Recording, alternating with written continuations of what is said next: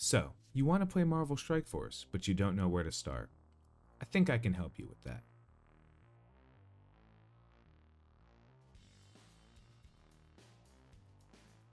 Marvel Strike Force is a 5v5 strategy RPG featuring some of your favorite Marvel characters. Heroes and villains assembled together on your roster to be able to take on multiple game modes, both single player and with friends. The game is free to download with plenty of options if you feel the need to spend money. If you're unfamiliar with Hero Collector games are games where you build a roster of different good and bad guys in order to face off against various campaigns, challenges, events, and other players in strategy-based combat. Each character is unique with different character models, abilities, and synergies with different teams. I'm certain you'll be able to find your favorites among this list, and more characters are added every month. Just remember, not all characters are created equal, and some are significantly stronger than others.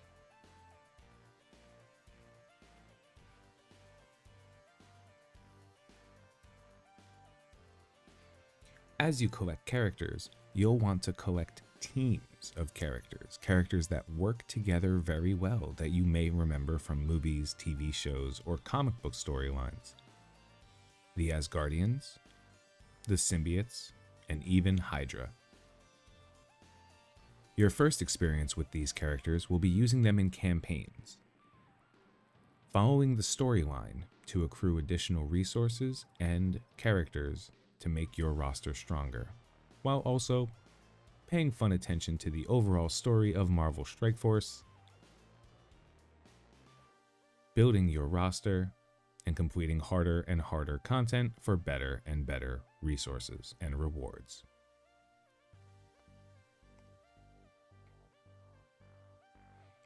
These characters you unlock are usable in many different game modes, including Blitz, a game mode where you can use your entire roster to fight against different types of teams that other players have built in order to accrue points and gain various character shards and ability materials.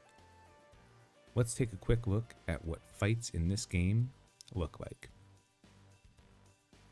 As mentioned before, fights in this game are 5 versus 5 character, with the ability to speed up how quickly you see the fights go on, as well as use automatic fighting to allow the characters to just do what they're going to do.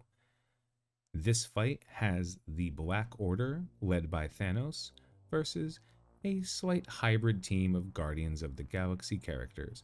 You'll notice there are 2 Thanoses here because there are multiple Thanoses in the game. Every single player is a commander, and everyone has access to the same pool of characters. Different teams have different strengths and different weaknesses. This changes every week, every month, and multiple times over a year. As you build your roster, determining which teams are the strongest, which teams are the weakest, and which teams will have value throughout time is one of the most important things you can learn as a player.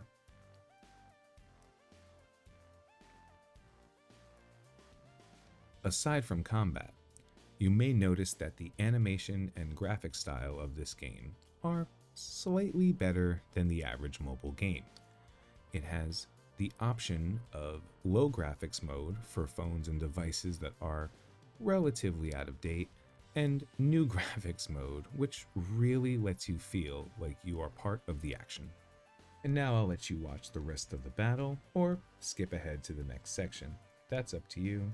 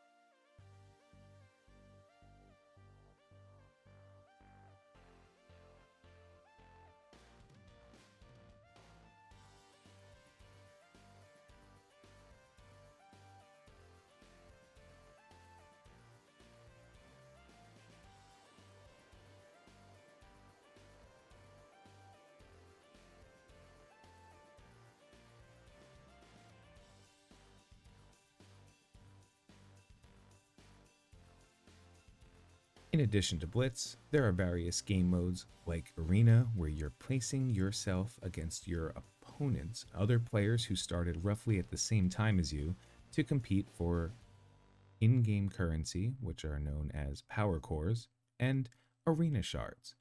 Many different game modes have their own store or shop where you can accrue currency to exchange for character shards, ability materials, and other things you'll need throughout the game. Arena is the most competitive game mode in Marvel Strike Force, pitting you against other players to see whose team is the strongest and who understands the strategy of the game the best. Outside of single player content, you will end up joining an alliance. You and 23 other players, paired roughly based on your power and abilities, will be able to work together to grow your own rosters, aid each other's roster growth, invest in things like Stark Tech, and complete alliance-based game modes.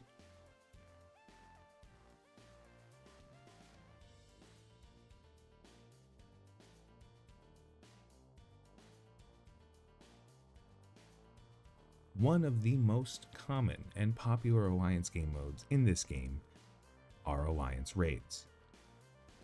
Alliance raids will pit you versus a super campaign of sorts where you and your friends will have to destroy different impediments to the end of the fight and ultimately fight the big boss himself, Ultimus.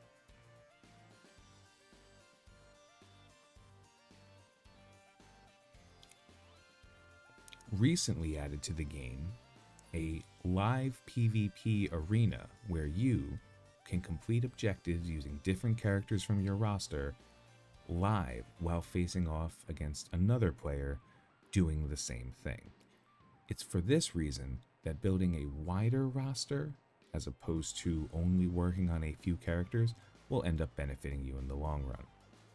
And finally, we have Dark Dimension, the end game bosses of this game, for lack of a better term. As you get stronger, you'll be able to compete in incredibly difficult game modes, usually requiring some of the strongest characters in the game, or at least the most investment you've ever placed in a character before. Hopefully, those investments will pay off as you will get a ton of new resources and special characters. That's it for an introduction to Marvel Strike Force. If you enjoyed this video, follow along. More videos are coming, including a brand new series dedicated to showing players how to start the game.